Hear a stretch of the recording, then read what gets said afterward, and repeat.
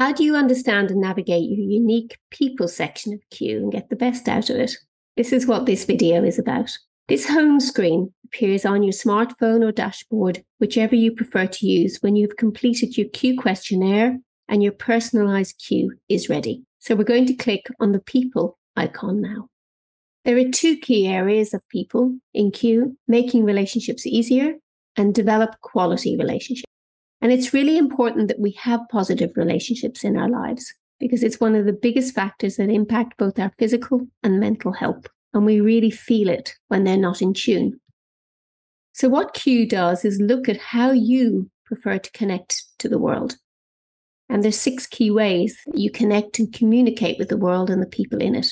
So we're going to explore one of these, which is people engagement. For this particular person's profile, their people engagement is one of challenge. It's a mild preference, so their ability to be able to flex to the other side is pretty easy for them. Q will explain what a mild challenge means, and is in this instance more likely to take a different view from others and see things in your own way, and you're less likely to focus on similarities between yourself and others. And Q will always explain the science behind coming to that conclusion. In this instance, this person is more dissenting, and they like to share different ideas or views with others. To return to the previous screen, we just tap this arrow here on the top left-hand side of your screen, and you have an opportunity to explore all the others. To return to the people homepage, we just click this icon down the bottom of the screen. And now we're going to explore develop quality relationships. There's a video here about understanding how to communicate well, and it's well worth watching because we all have a unique view in the world. And when we understand that, it helps us to be able to stand in other people's shoes to understand where they're coming from. We don't always have to agree with it, but the understanding is key to creating better communication. For now, we're going to explore strengths and potentials in developing quality relationships. So unlocking your potential and exploring how to manage how you connect to the world is really important. It's easy for us to stay in our preference, but it doesn't always serve us well. And being able to flex our behaviour is important to get to the truth of what's really going on. So if we return to people engagement, let's see what Q has to say about that. So this person in this profile had a preference to look at what's different when engaging with others. They can be an excellent problem solver, fixer of things, and be good at investigating. And their approach absolutely encourages new ways of thinking. They often say yes, but in response to what others say.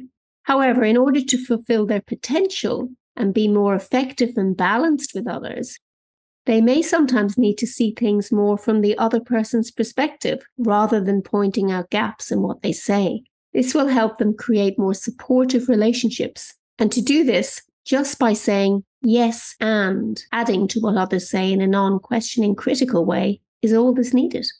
Q will explore all your strengths and your potential for growth across how you can develop quality relationships. Now we're going to explore difficult conversations. Bad communication is one of the most widely experienced and frustrating problems people can have in their lives. When we need to have a difficult conversation with someone, we can resist it, we can avoid it, but those thoughts can follow us around all day long, where it's very, very difficult for us to feel good inside because we can feel misunderstood, or we can be sorry for something that we've done, and we can struggle to communicate.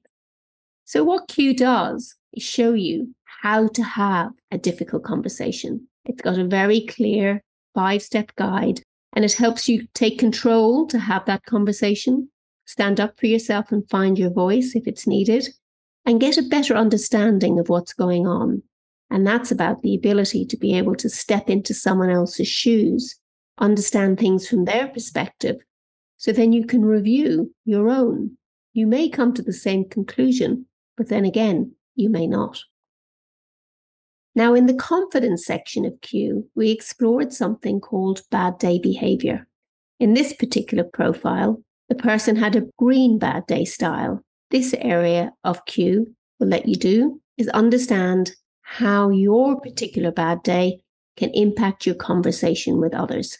It also shows how someone else's bad day can impact their conversations with you.